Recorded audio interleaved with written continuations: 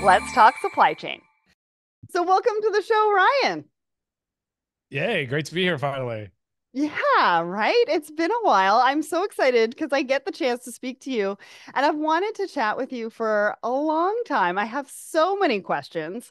I had Will Urban on the show a whole year ago in January 2023, and a lot has changed for you.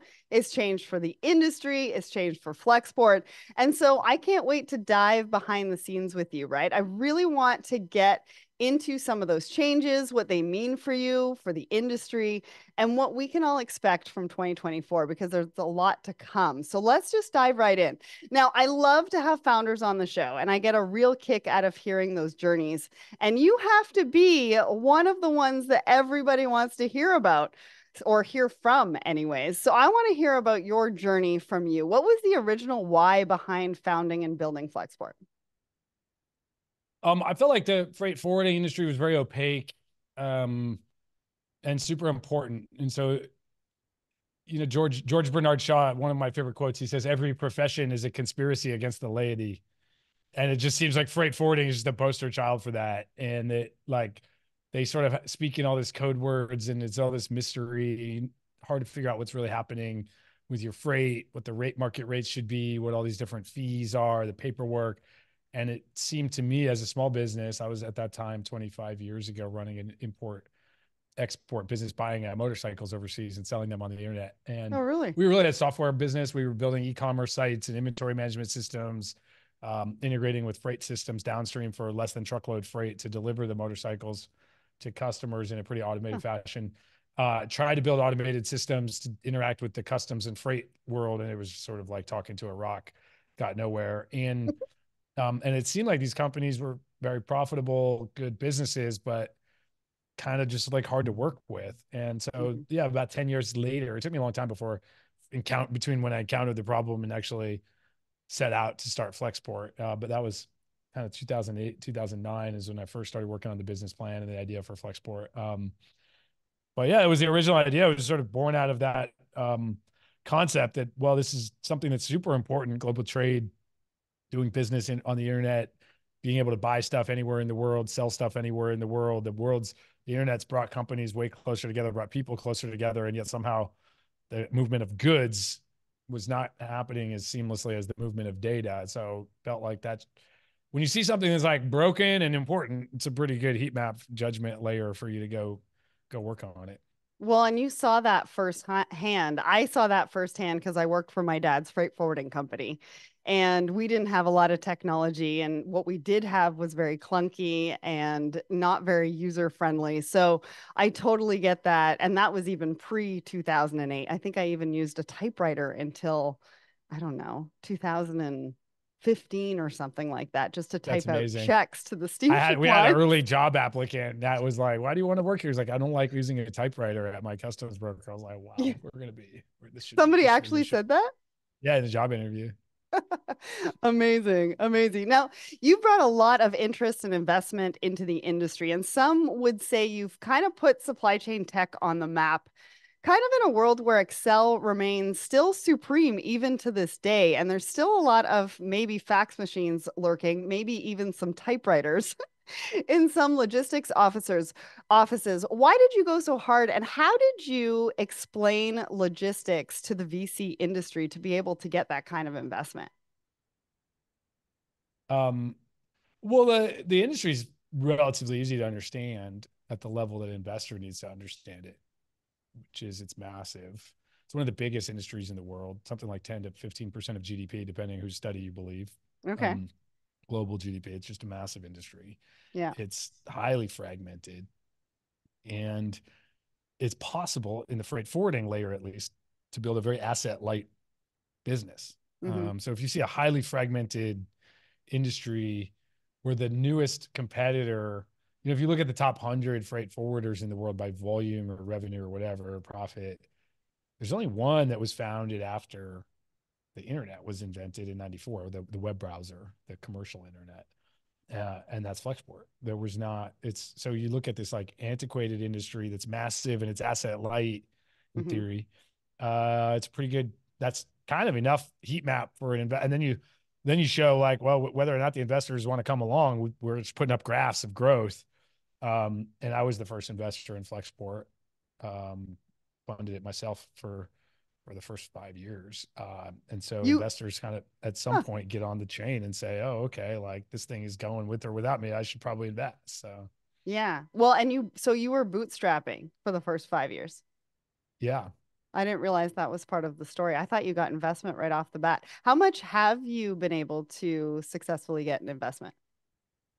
How much money have we raised? Hmm. Two, a lot, $2.6 billion. Wow, that's a lot of Yeah. money. And you've had a lot of press as well over the last couple of years, right? You've been, was it 60 Minutes? You've been all over the place. I think you're on the cover of Forbes. Was that kind of your plan all along, or how did all of that kind of snowball for you? No, I don't think the press wrote anything about Flexport for our first 8 or 9 years. Never got even Okay, the fair point. slightest bit of mention. And I do think it's valuable. It's helped us get better known and helped our sales process for the most part. I mean, there's some negative press here and there too. But on average, on net, it's been quite a positive force for us. I do what we did do very intentionally was build a brand around thought leadership and say, hey, this industry is opaque. I already said it's sort of that line about every profession being a conspiracy against the lady. And we found there's this wide open opportunity to do marketing as education and come in Okay. and say, hey, we can be thought leaders. We can kind of shine a flashlight into this black box of global trade and logistics and Hmm. freight forwarding and show you how it works, show you where the profit pools are, argue against interest in some cases where you're saying, hey, this is a very intransparent industry. Here's how it benefits your freight provider. Here's what you can do. We were some of the first in this industry to do simple things like have webinars weekly or Hmm. email newsletters about what's happening, kind of to say actually a lot of things that you can borrow from the travel industry that they've done, simple tools to check rates or subscribe to rates and kind of bring some transparency to the industry. We knew that if this industry is interesting enough, that if we kind of consistently put out interesting content, whether that's Hmm. on our blog or our webinar series or other people's podcasts where we can appear, Twitter, that we would be able to in time kind of build a following and that um, even as it relates to journalists, like we never really have sought to be self-promotional. I think self-promotion is basically dead now because Yeah, anybody can go out and promote themselves and say I'm the best. Like that's true. social media makes that free. You literally Mhm. just type I'm the best, and nobody believes it. Nobody cares, but Right. they are interested if you can show them solutions to a problem. You can show them information that's thought provoking or useful content.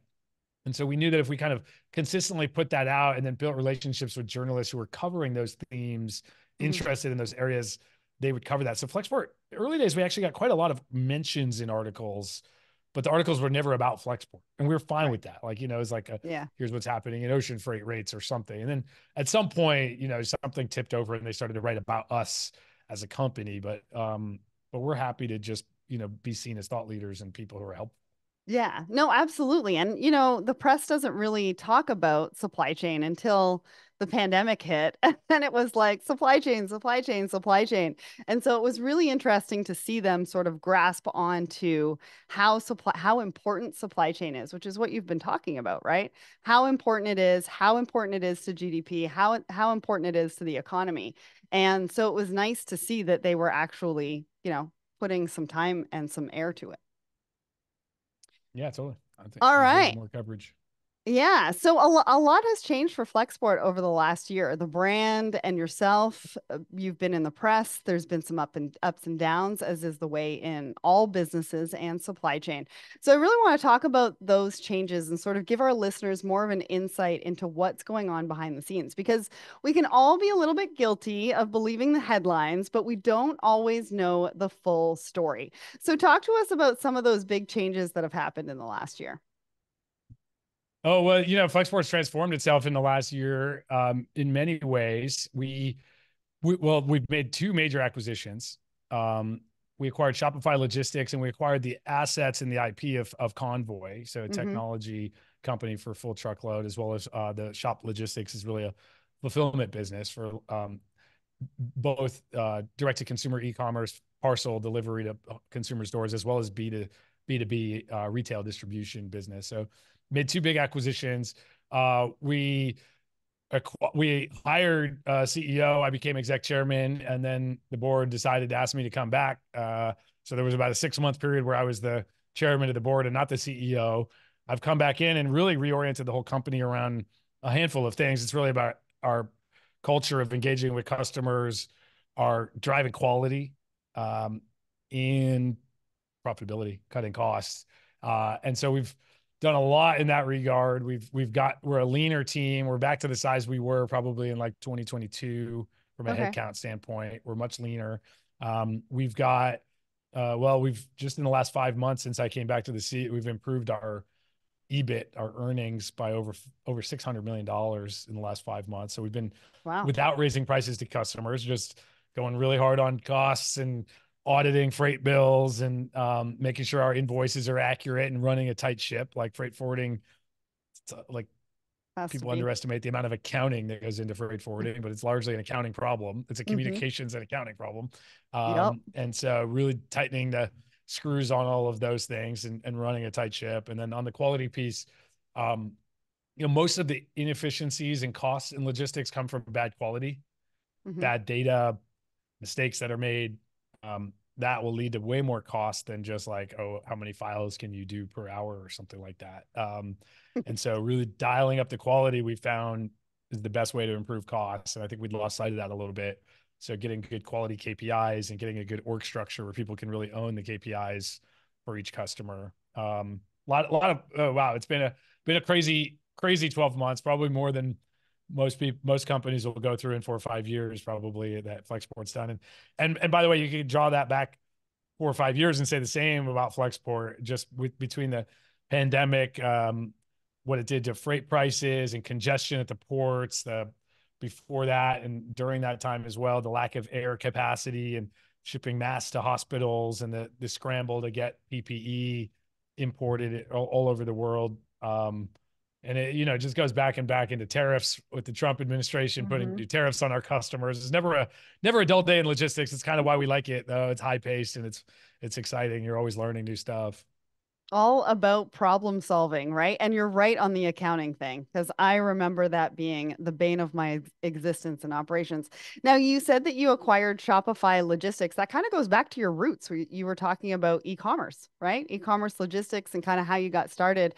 Why is that one important to your vision? What does it mean for Flexport? Yeah, well, it's on a couple of levels. First off, we really want to be a one-stop shop. I think the idea that you can all forms of freight, whether from the smallest parcel in the world up to many Mm-hmm. containers on a ship or full airplane loads of freight, buy it in one place, ship it anywhere in the world, make that super easy by any mode, air, ocean, truck, and rail freight. So we really like this all-encompassing end-to-end vision, be able to ship anything anywhere. There's a principle in nature. It's called the competitive exclusion principle, which is like if you're able to do anything that your competitor can do, and at least as well as them, they will go extinct. That's how it Okay. works in the natural world and ecosystems. Unless that competitor figures out some niche that they're able to do better than you at. But so we don't want there to be surface areas in our platform where we can't cover. And there still are, and there will be for many years. It's like continue to expand globally into more regions. Bring, for example, the fulfillment business today is only in the United States. We'd love to take it more globally.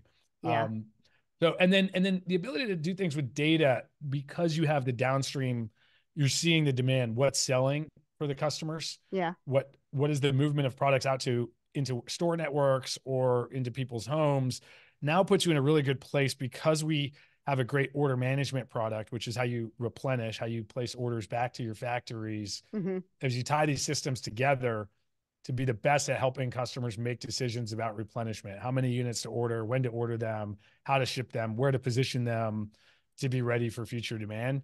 Um, Without that, before we bought Shopify Logistics, we were sort of just delivering to a warehouse and then calling it a day. That Right. was the end of our job. Yeah.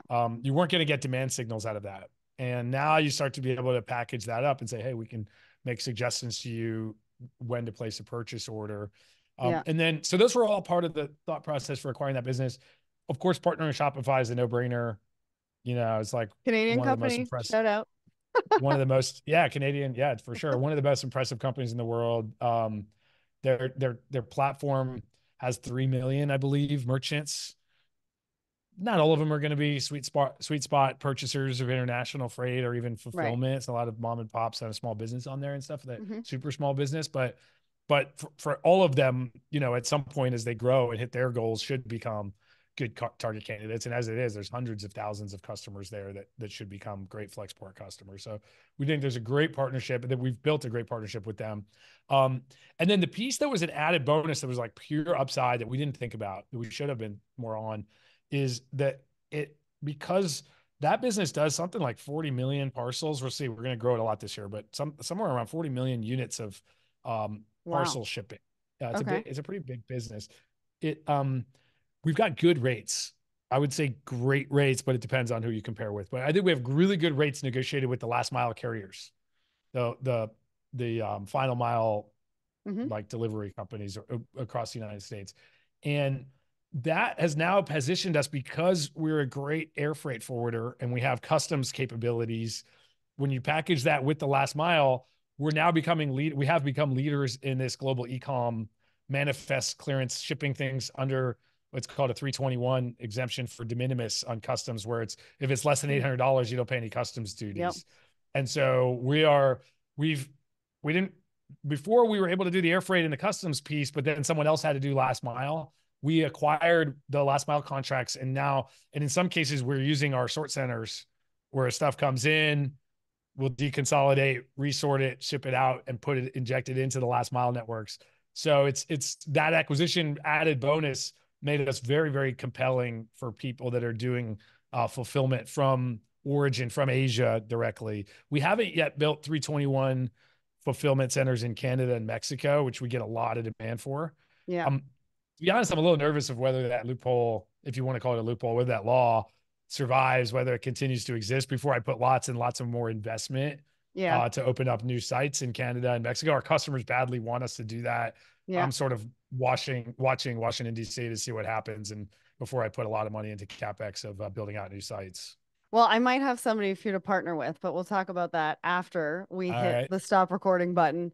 But you're right. And the de minimis on the Canadian side is nothing compared to the US side, which is a little bit crazy to me, and a little bit hard to manage.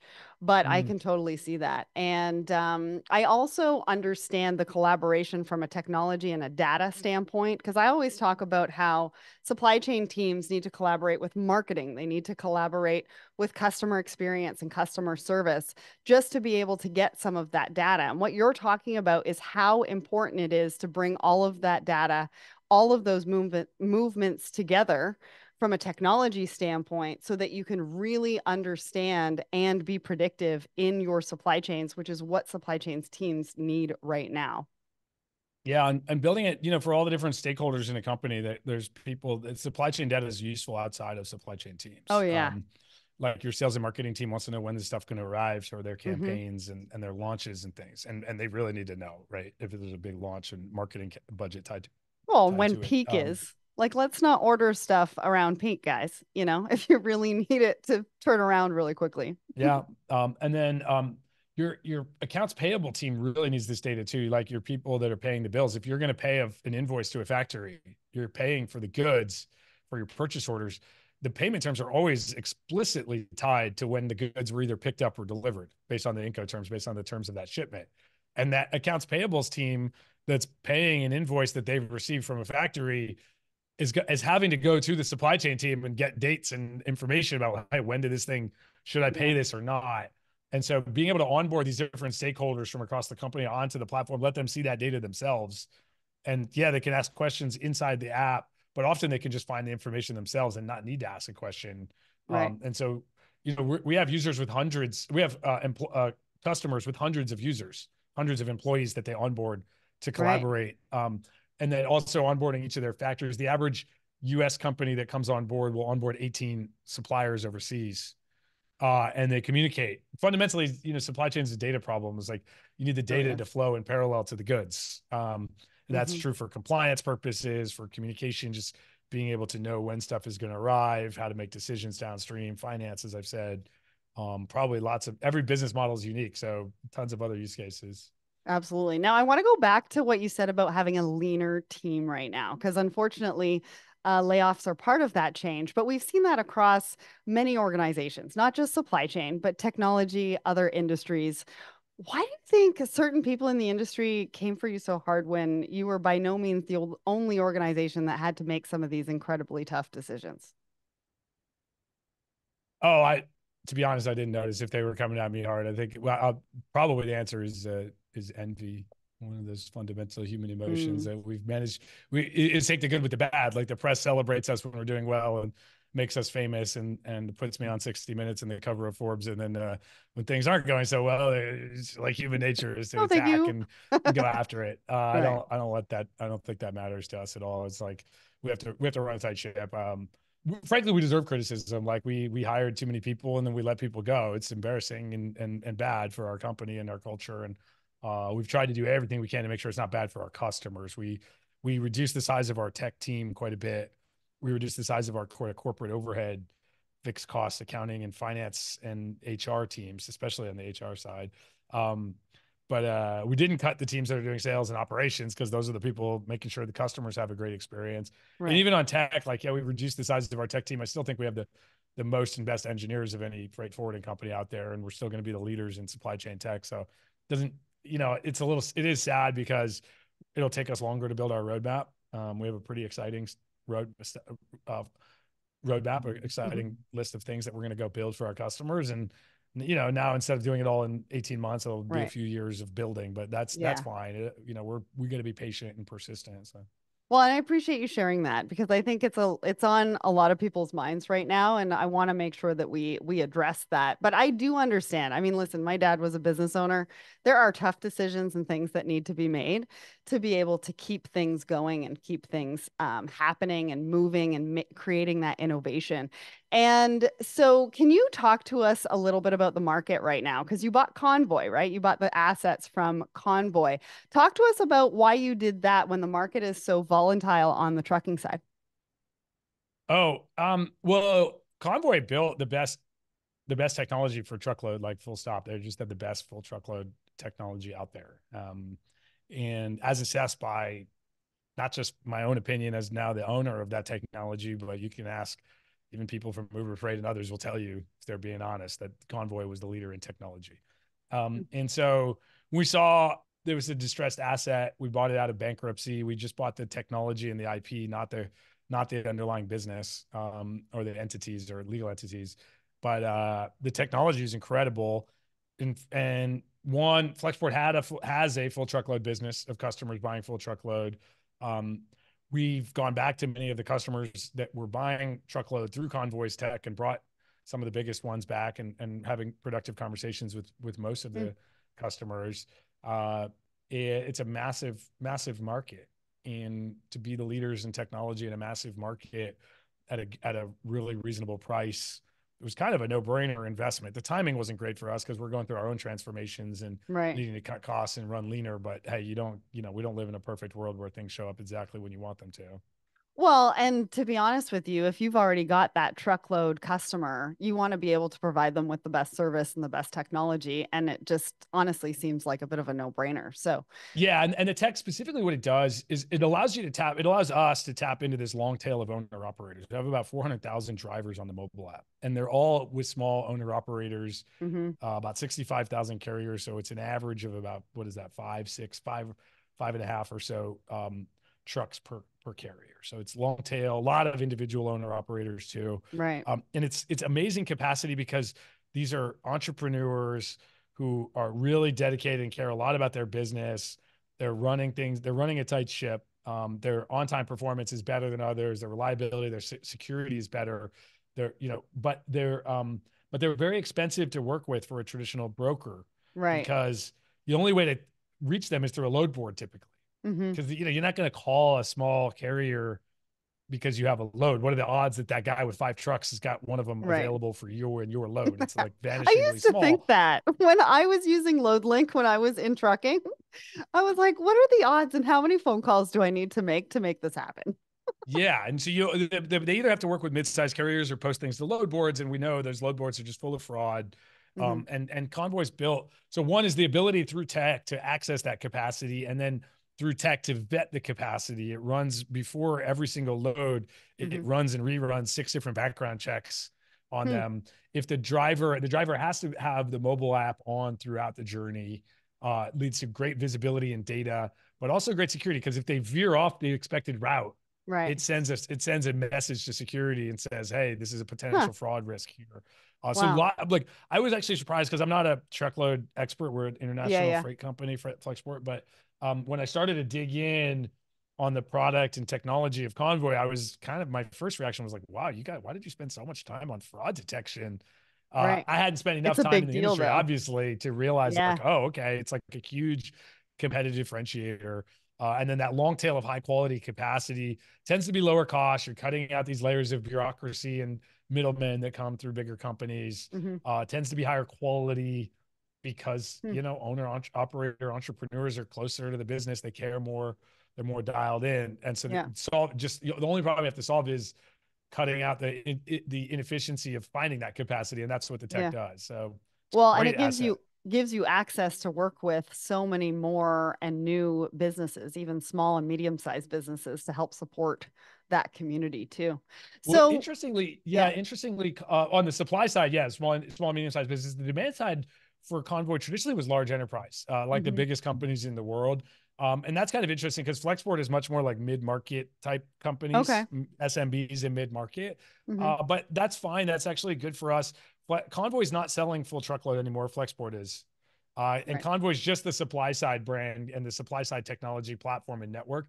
And that's a really important distinction because what we're doing is bringing other brokers on to allow them to tap into that capacity. The Okay. reality is, it's such a great supply side network of carriers, like 400,000 drivers, and it's going to Wow. grow a lot. Um, we, as Flexport, or even if it's just Convoy as a standalone, would not be able to send enough full truckload volume to keep all those drivers fed That's and true. happy and excited. Yeah. So it's actually the network is worth more. The more volume that flows through it, it's worth more to those drivers. It'll attract more drivers to the platform. So we're opening it back up. Convoy had this thing, Convoy for Brokers, which was one of its fastest growing, most popular, best products. We're going to relaunch that. We're targeting April to bring it back Hmm. online so other brokers can tap into that long tail capacity. And it's basically what it is an integration with the TMS of these brokerages that'll it's effectively a long tail carrier sales group. And if it can fill your load at a lower price point than you're expecting to get, it'll just automatically do that. So you go to sleep at Hmm. night and this thing's finding you, covering your loads for you at a lower rate than you can do. So we're going to bring Wow. that back online. I think and that's really important strategically because you want to get enough volume flowing through this thing that the supply side, these drivers are just excited and want to Yeah. make it the first app they open up every day in the morning. Yeah, you want to keep them motivated so they stick around, they do a good job, and their on-time delivery rate stays up there. So let's talk Yep. about what we can expect from the industry in 2024. What do you think? I mean, more disruption, that's for sure. The ongoing issues in the Red Sea, you've also got Panama Canal still. They're creating a lot of chatter. What are you seeing, and how is it impacting business, not only for Flexport, but also your customers? Yeah, it's well, the Red Sea, it looks like it's here to stay. That the ships are going to route around the Red Sea. I don't have any prediction about that. If I did, it would be like, yeah, it's going to be Come like a on, get Suez your trip. crystal ball out. I want to hold you accountable in November. That's No, fine. just kidding.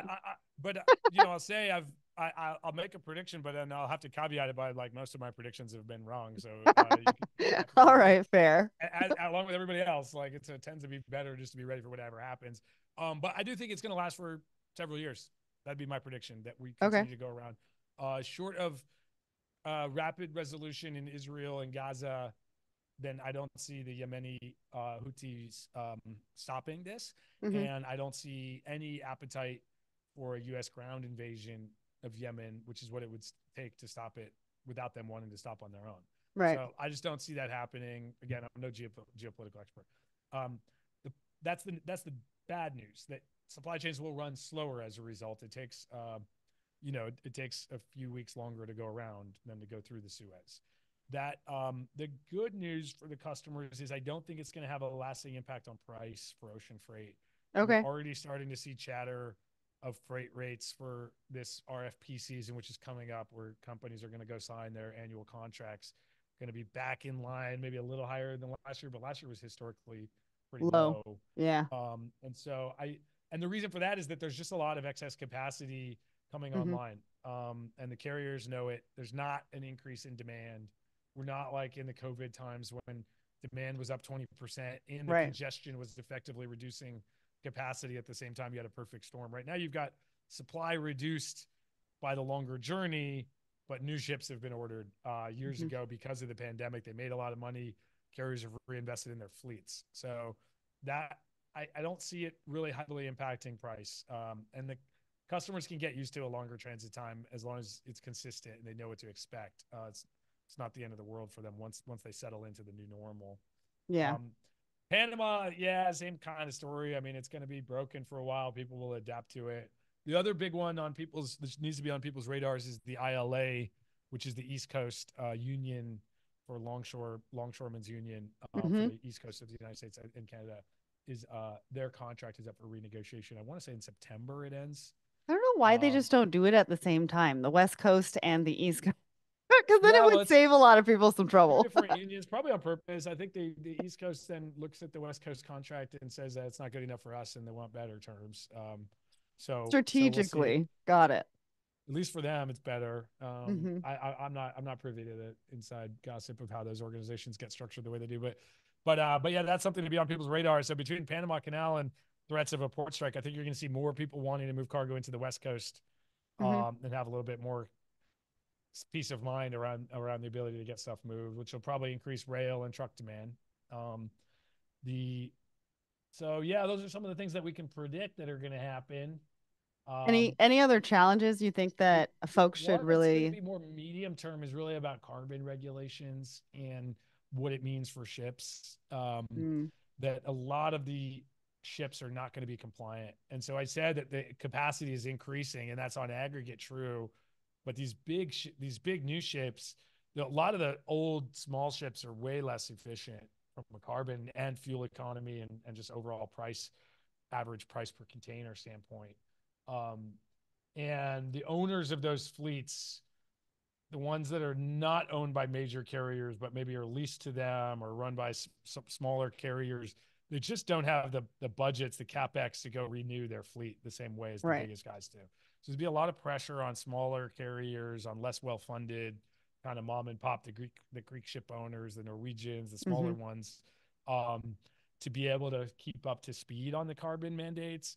And it's also going to put pressure on a lot of smaller trades like the Asia, the Oceania trades. A lot of these islands, like it doesn't make sense to send a 20,000 TEU Right. vessel to Fiji. Yeah. There's not enough It's true. demand there. But your carbon requirements are making the small vessels that currently call on a country like Fiji no Mm, longer viable. They're not going to be allowed. And so it's going to be interesting to see how this plays out in the years to come because you make these rules about carbon, about they sound good when you're in The Hague or whatever, and you're hmm. having a meeting in Brussels and like we're all on the same page, right? Even Hmm. the island nations, they're the ones calling for these rules because they're Right. going to be very affected by climate change. But next thing you know, you've banned container shipping to Fiji and now your coastal elites can't get their Fiji water and it just blows up in their face and they're going to be really pissed off. So it's going to be interesting to watch how this plays out in the years to come. But something to monitor is like second order effects that aren't expected Hmm. from carbon regs. Yeah, that's a good point. And especially if container ships can't stop in a place like Fiji, what does that happen to the island and the people who are living there and the people who go and visit, right? Costs are already on the rise. It's just going to go up and up and up and up because they're not going to Yeah, really be able I to mean, get. capitalism find a way that will be an incentive, and people with natural gas ships and the carriers are going to look at this as an opportunity and find ways. But you may find short term pain, and if you go a couple of months or a year without a container shipping service, Yeah.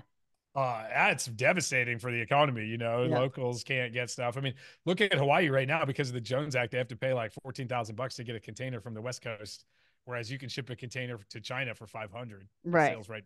It's Yeah, going yeah, twice as yeah. far. It's crazy. Um, and makes things in Hawaii more expensive. The people of Hawaii Mhm. suffer from that regulation, and that's going to be true writ large across a lot of trades where these big, more efficient, more modern ships aren't there, aren't going to be there for a while.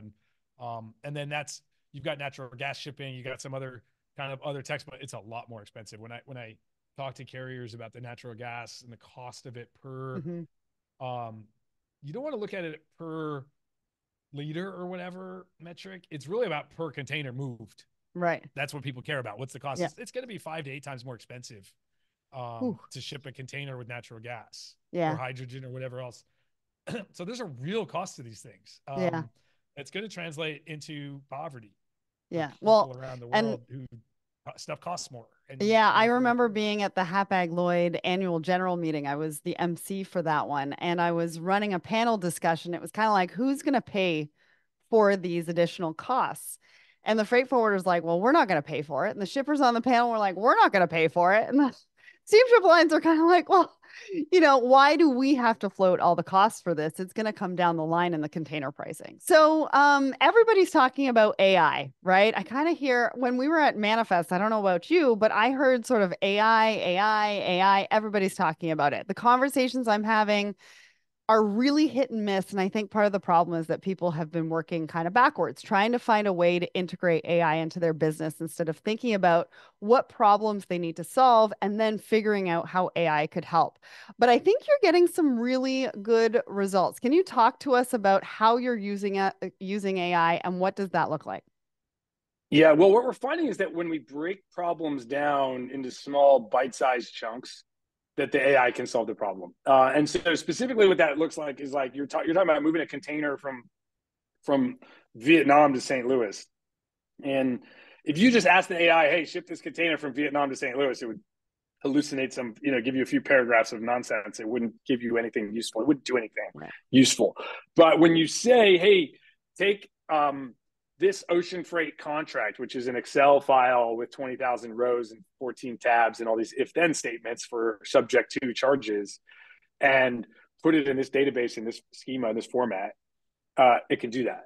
And when you you say, okay, check this carrier website for the latest status of this container number, and then put it in the database in this location, it can do that. So by chunking we've spent the last decade taking the act of shipping a container, breaking it into a simple workflow, and each screen, like shipping a container across, I think it's like 146 tasks in our workflow system, and each one Wow. has custom screens that need to be completed Right. by an operator. And it turns out now the AI can do that. So just in the last 3 months, we've taken 6 of those and turned them over to AI, and AI is successfully completing it somewhere between 50 and 90% of the time, depending on the task. Wow. And so that the human operator doesn't even see the task unless the AI fails. And some of that is like modern open AI or Adept AI or a few of these other kind of large language model technology companies. Some of it is like just machine learning models that have been around for a long time. Some of it, frankly, is classic automation. It's just, okay, Right. let me rig this up with a software engineer. So, but I don't, personally, as a CEO, as a business owner, I don't care. I just want to automate the tasks. And Right. what we're finding, though, is that we've spent a decade structuring that work, and it's now set us up to be able to generate results and drive costs down because of the decade that we spent structuring the work. It took you a decade? Well, we've been doing Flexport for a decade. Yeah. No, I no, mean, no. we've done a lot of I things. understand that. But for people listening and thinking about how can I use AI to really help with some of the processes and things like that, talking about it taking a decade to really break everything down to a point where you can use it, that's a long time.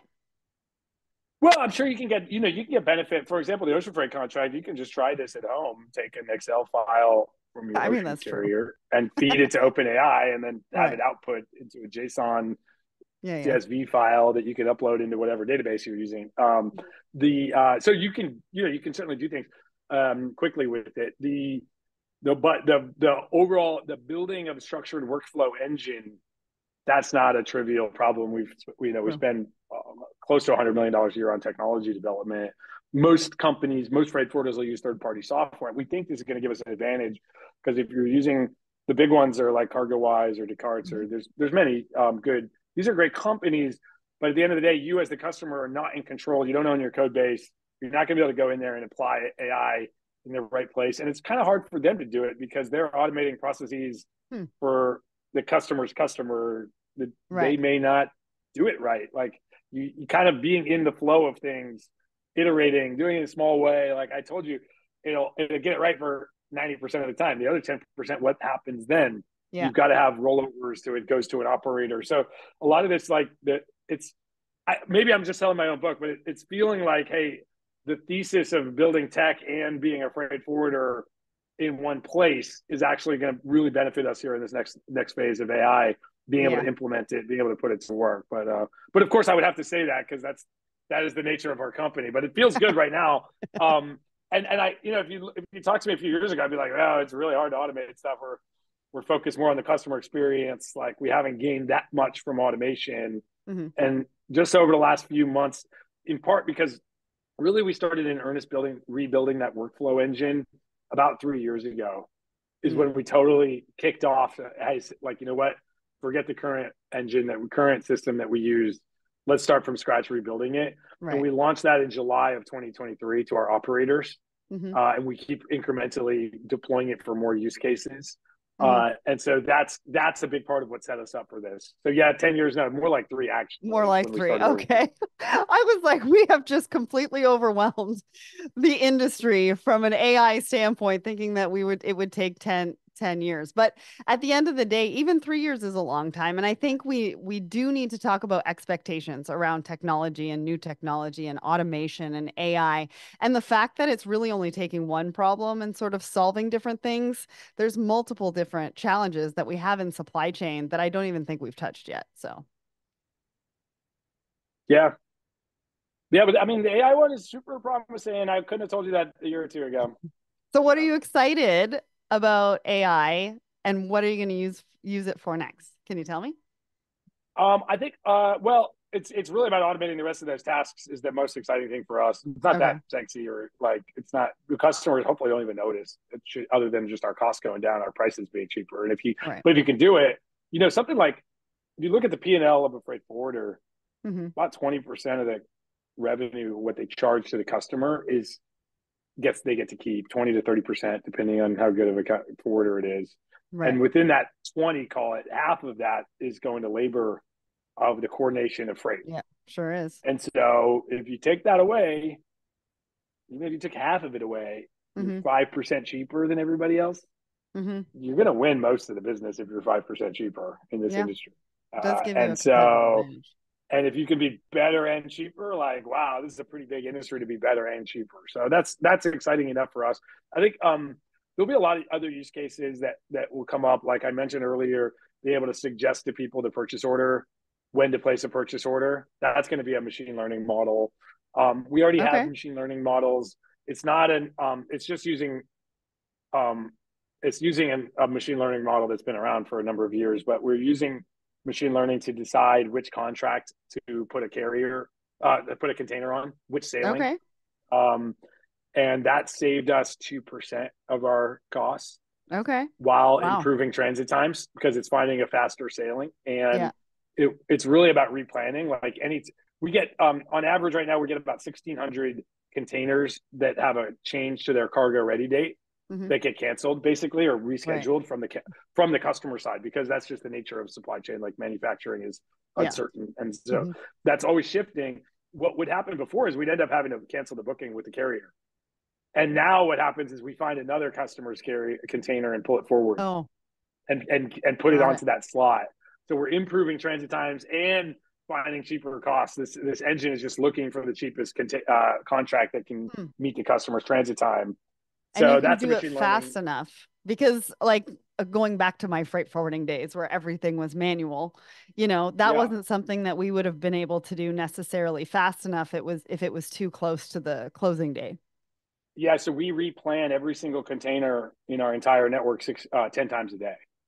So hundreds of thousands of containers a year. Yeah. We're replanning them 10 times a day to look, is there a faster, cheaper way right now for this container? And you would never do it 10 times a day for these containers. Well, we don't, the carrier doesn't notice because most of the time we don't actually change the thing. But if we are, it's to fill what would have been a cancellation. We're saying, hey, did someone else cancel? So actually the carriers do love it because we've reduced our cancellation rate for the carriers. And that tech right now is just for our own freight on our own contracts. we are launching it, I think, well, for this year. I think we're going to be ready in mid-March to start talking about, start advertising it. But I can preview now. We're going to be launching it for our BCO contract management customers. So if you're using Flexport to manage your contracts that you sign directly with carriers, we're going to make this machine learning model available to you. So instead of using a simple routing guide that's kind of, simple, basic, that just says, okay, ship this container on this carrier on this contract based on these very basic rules, it'll turn it over and let our machine learning find the best contract. You're signing contracts with 5 or 6 or more carriers. Let our machine learning choose which one to use on a given day to hit the transit time that you want. And that's built off of, again, a decade of work building sailing schedules, databases, integrations with the carriers, models to figure out the cheapest way, the predictability, the reliability, the cost, having all the data sets that we built for ourselves, and now kind of opening that up for customers. Wow, that's going to bring a lot of value to them, especially if they were doing it manually, because again, I remember what that looks like. And that's really going to change the day-to-day for a lot of supply chain teams at that enterprise level. So you're back in the role of CEO, and I'm expecting to see a few things from you. I know that you've already said that you are launching at least 2 things throughout this conversation in March and April. So talk to us about April and beyond. What does 2024 look like? What's your shorter term focus? I mean, you've kind of given us that with the March, April launches. What's your longer term vision? What can customers in the industry expect from you? Yeah, well, our big focus right now is on culture of engaging with customers like every day, and starting with the top, like making sure I'm leading from the front and other leaders here are meeting with customers nonstop. And everybody at Flexport's focused on solving problems for customers. Number 1 thing is culture. 2 is on quality. And we are gotten pretty good. Like throughout Flexport's lifetime, we've been pretty good at, like, we say this is the metric and we're good at measuring it, it tends to go up and to the right. And over the last 6 months, we've gotten pretty dialed around what the quality KPIs that our customers care about are, and getting ownership of those metrics into the hands of specific operators. And so honestly, a lot of what we're focused on is not that exciting unless you're a Flexport customer, and then it's music to your ears to be like on-time performance, accuracy of our invoices, accuracy of our schedule data and our milestone data for where stuff is and when it's going to arrive, like getting costs down. These are, it's kind of just running a high quality freight forwarding operation in the core. That's the most important thing for us. Growth doesn't come from wanting growth or throwing more salespeople, sending more emails, making more phone calls. It comes from like having higher quality. That's our core belief. And that people, once, you'll get more and more volume from your existing base. We think we only have about 10% of the volume across all of our 5,000 customers. We think we can get a lot more volume from customers. A lot of people kicking tires, testing us out, using us for one trade lane, one division, et cetera. So we've seen historically like that those cohorts of customers just grow and grow with us. So getting focused on quality. And then over the medium term, it's really about integrating these 3 different business units, from the full truckload, last mile fulfillment stuff, and Flexport core forwarding. The 321 manifest product is the first one that really integrates a few of these things, where you're tying that last mile delivery plus customs and air freight. But do more and more on the user experience side to say, hey, there's actually one, even though we've acquired these companies, it should feel like one product for the customer. Right. So doing that integration and making sure that everybody is working together for that customer experience. You have been all about the customer, I think, since the very beginning. It's something that you talk about a lot. So I can't wait to see what more happens for you in 2024. So in a landscape of globalization, we're all more connected than ever before. And yet our ability to ship, store, and trade goods has remained alarmingly fragmented. It takes up to 20 companies to move one shipment, each with its own systems and processes. Flexport's platform simplifies global trade by connecting everyone in the supply chain. The first platform to connect the entire ecosystem ecosystem of global trade, Flexport is setting a new standard for global trade and empowering buyers, sellers, and logistics providers of all sizes to grow and innovate together. If you want to find out more, you can check them out at flexport.com. A massive thanks to your team over at Flexport for making this happen. And Ryan, thanks so much for coming on the show. My pleasure. It's been great to be with you today.